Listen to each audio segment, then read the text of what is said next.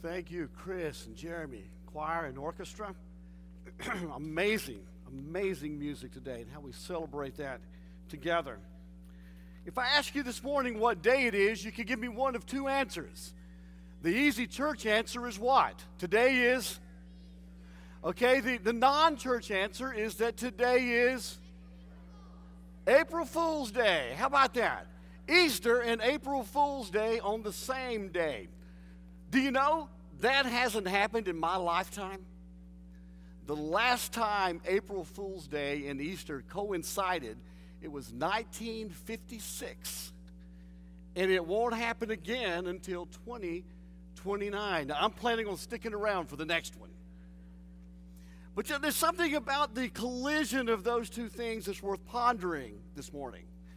When I think about April Fool's Day, without question, my mind immediately goes back to a dear saint named Peggy Seymour.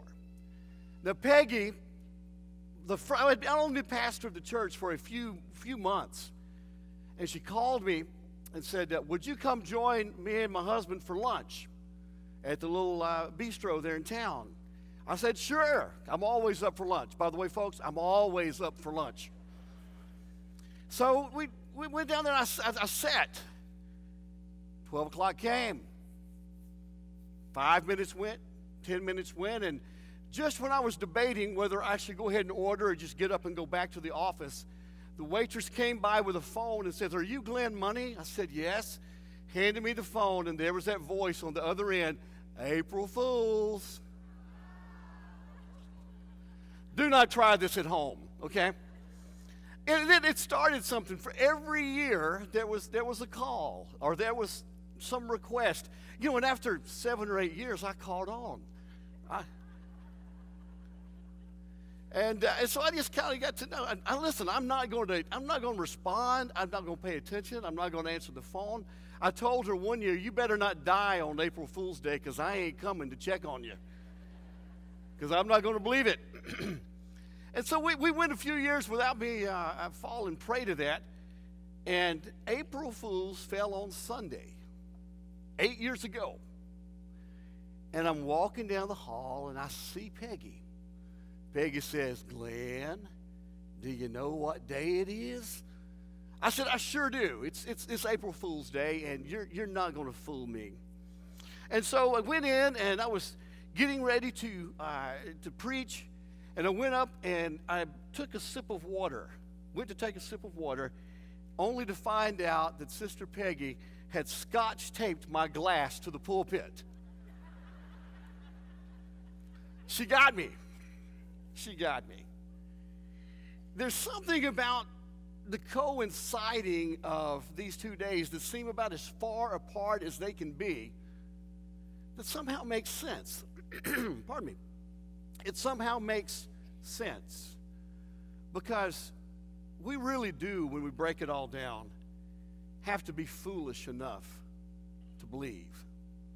It's easy for us as people of faith to point to those who may not and say, that's foolishness. Scripture gives us plenty of words to that end. Professing themselves to be wise, they became fools. We've heard many things like that makes it easy for us to cast judgment. But I remember in 1 Corinthians, the first chapter, verse 21, Paul writes that God was pleased by the foolishness of what was preached to save those who believed. Somehow when we believe, that which seems impossible is possible.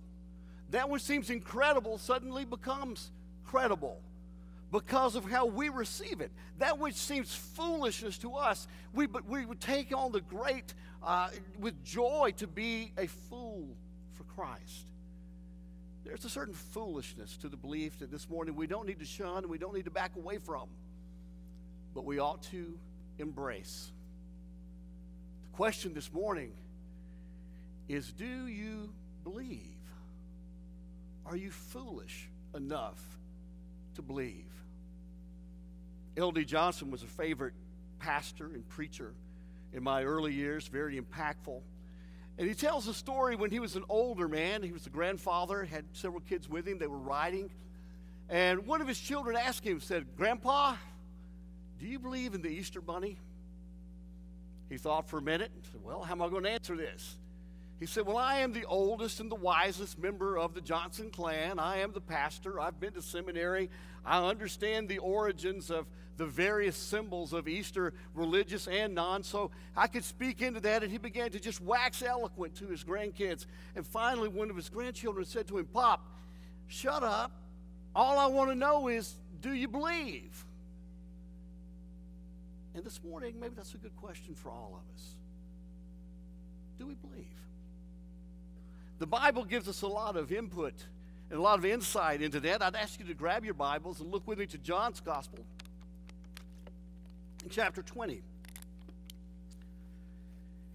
To hear the words of this text, we heard the beginnings of the stories this morning in the readings, but let me share with you the rest of the story.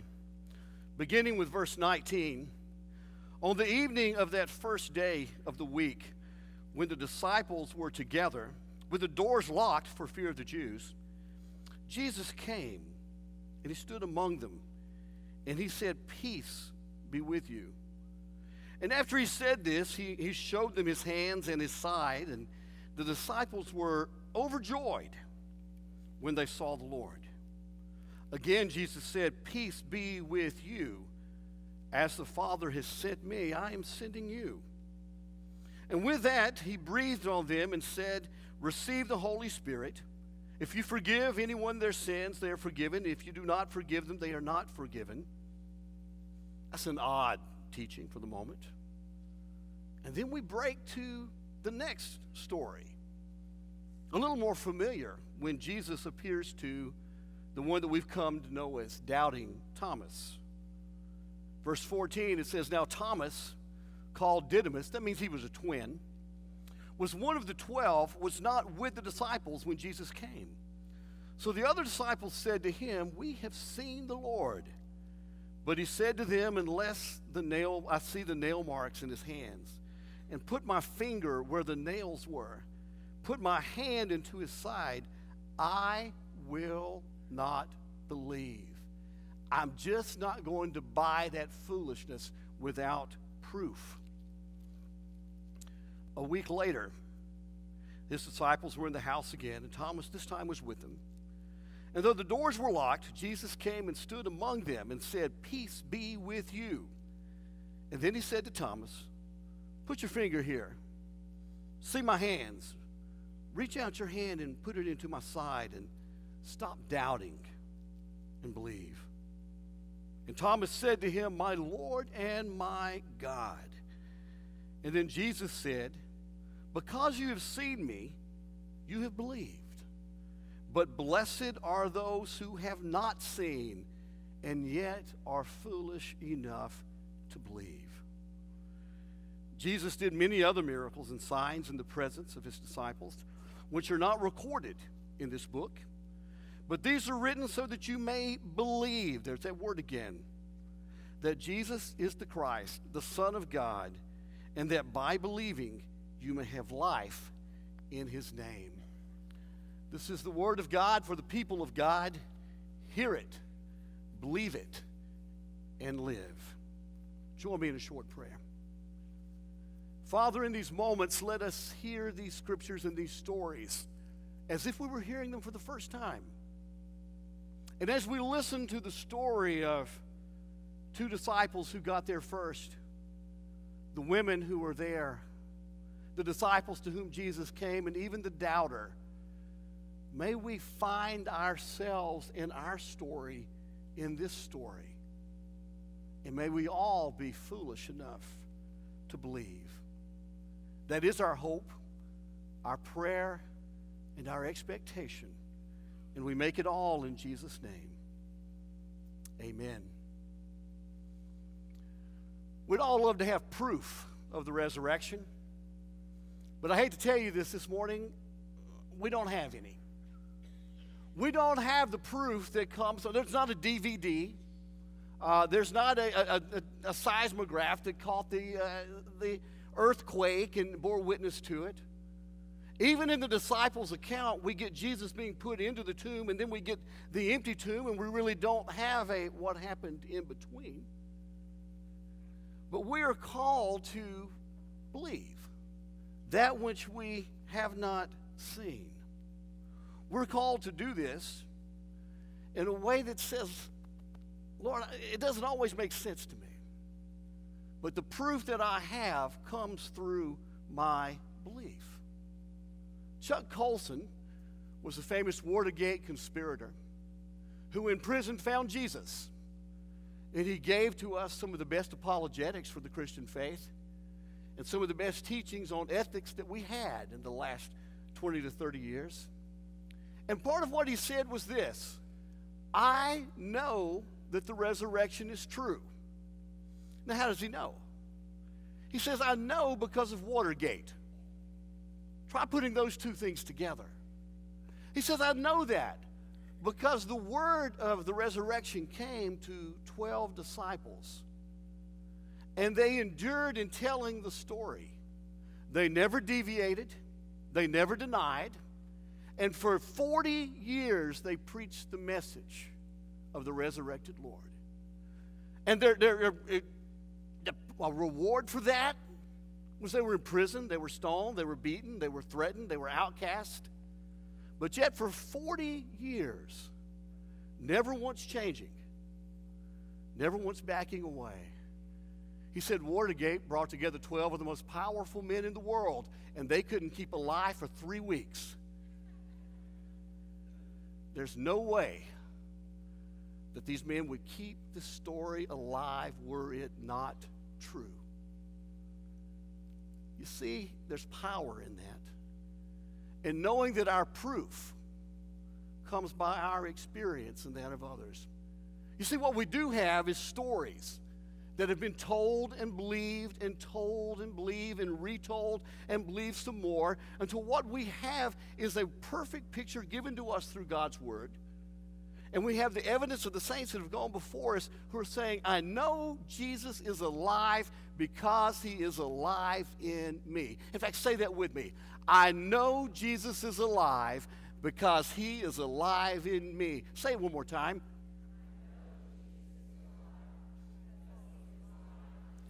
Hold on to that thought. John's gospel gives us 4 takes, 4 different encounters along the way. The first of those were the disciples, John and Peter, and they're coming up on the tomb. They have heard the word, and they're rushing in to see if there's anything to this great thing. And John, you got to remember this about John. John always makes himself look good. You know, John was the one who wrote about the disciple whom Jesus loved, and he's writing about himself. You know, John had a little ego in that. It's also kind of cool that when Peter and John are running to the tomb, John makes it a point of saying, Peter came in second in the race. I got there first. Just like a kid. But they came to the empty tomb, and they looked and they saw nothing. And they believed everything. Some people are like that. They come and they just intuitively embrace the faith. It makes sense. No great conversion, no great moment. They look in there and they see and they believe that the risen Lord is among us. He is no longer there, and because of that, we can have eternal life. What a special gift to be able to look and to intuitively come to faith. In a sense, it comes kind of natural. In a lot of ways, that was my story. As a child, I never had a radical conversion later in life. I did plenty that probably warranted it later on. But as a child, to come and say, I believe that. I know that Jesus is alive because he's alive in me. And then you get the second encounter, and that was with Mary and the women with Mary Magdalene. It says there that the disciples went back into their homes, but Mary stood outside the tomb crying. And as she wept, she bent over to look into the tomb and saw 2 angels in white, seated where Jesus' body had been, one at the head and the other at the foot. And then they asked her, woman, why are you crying? said, they have taken my Lord away, and I don't know where to find him. And at this, she turned around, and she saw Jesus standing there. But she didn't realize that it was Jesus. Woman, he said, why are you crying? Who is it that you're looking for? She thought he was the gardener and said, sir, if you've carried my Lord away, please tell me where you've put him, and I'll go and get him. And then Jesus says one word that changed everything. What was that word? Mary. He called her by name. There are times when we encounter the risen Lord, and he knows our story.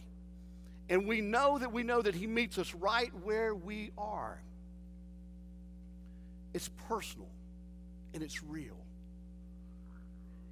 And it speaks to us through our own story. Maybe against the backdrop of our own sins, we hear the word calling our name and offering forgiveness. But perhaps against our own doubts, he brings the voice that calls our name so that we might have clarity. Against our griefs and our hurts, he comes in and he whispers to us our name and says, my grace is sufficient. Sometimes the word of the resurrection comes to us personally addressed in a way that says, this is for you. I remember visiting in the hospital one time with a dear older lady.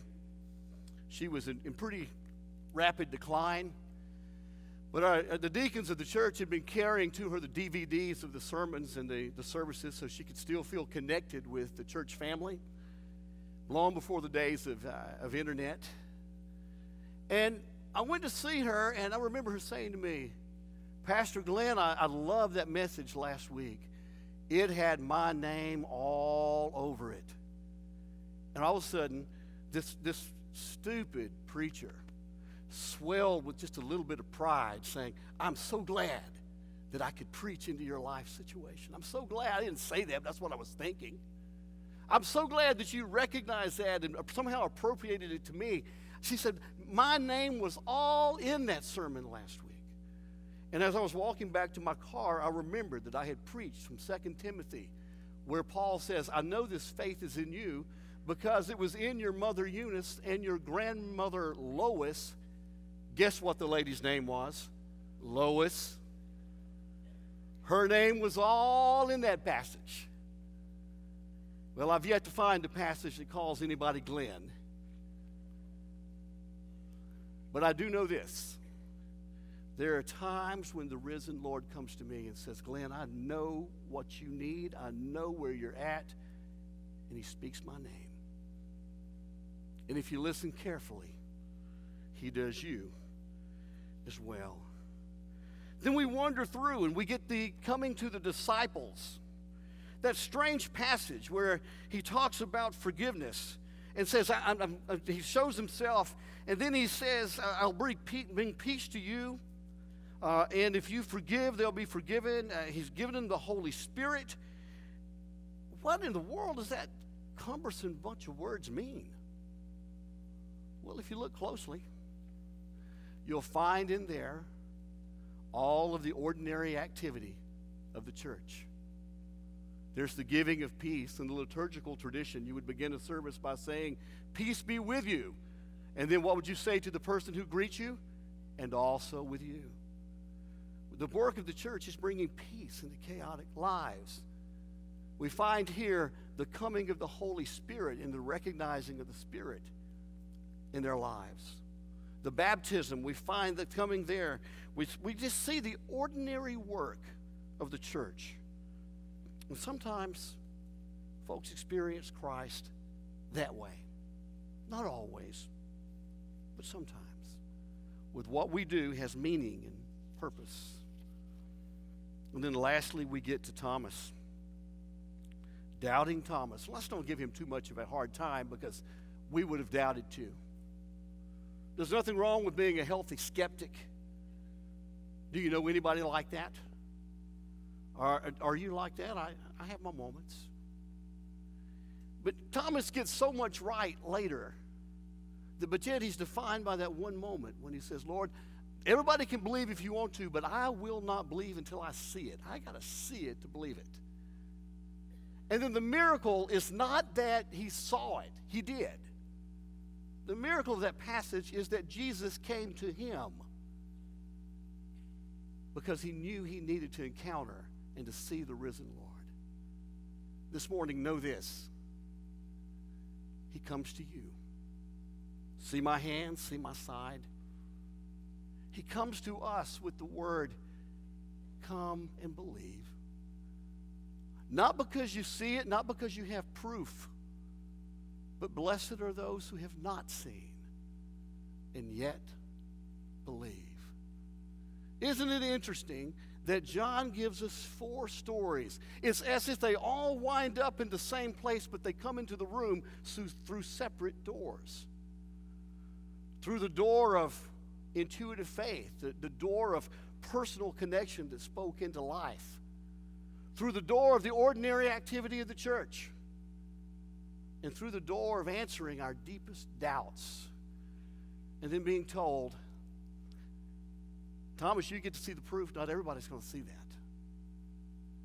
Blessed are those who don't see it, yet choose to believe.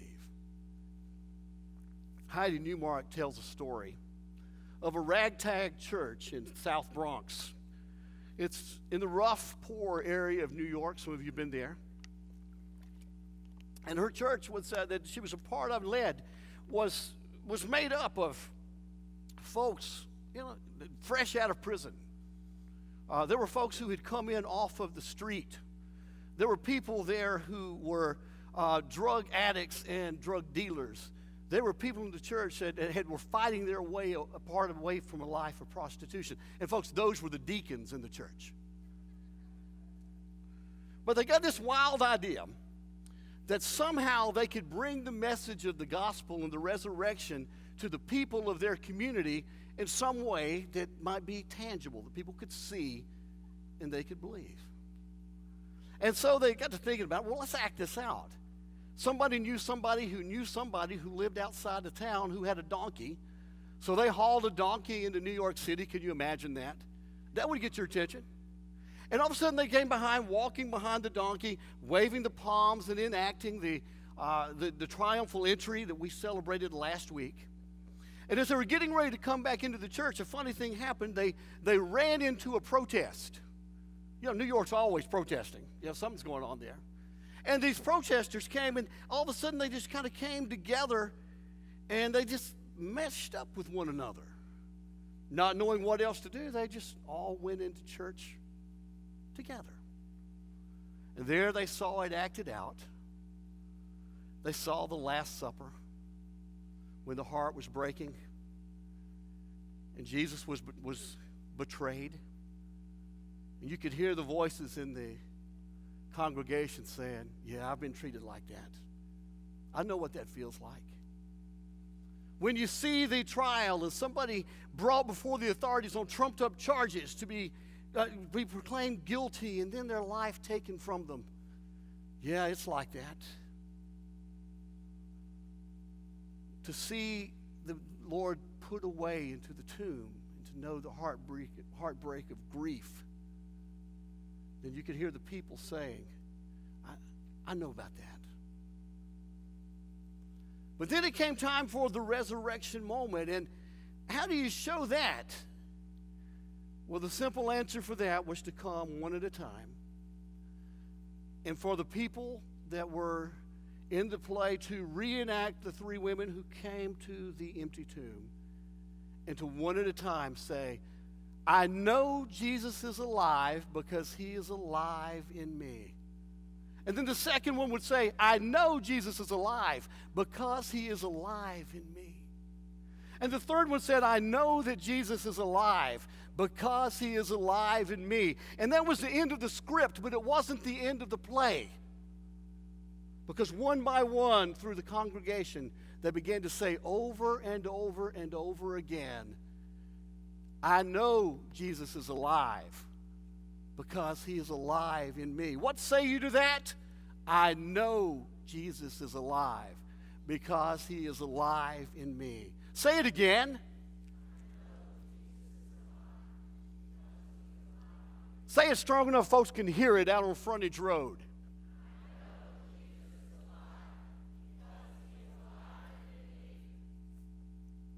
The question for us this morning is, are you foolish enough to believe that? May we all be. Join me in prayer. Father, we've come together on this Easter morning to ponder the significance of an empty tomb. On the day that we're reminded of our foolishness. Lord, I want to be fool enough to believe. It's hard to absorb, it's hard to figure, it's impossible to prove, except my own belief and our own experience.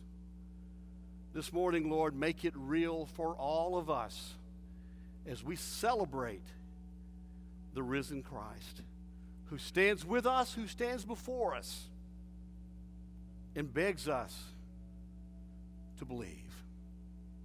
For it's in His name that we pray. Amen.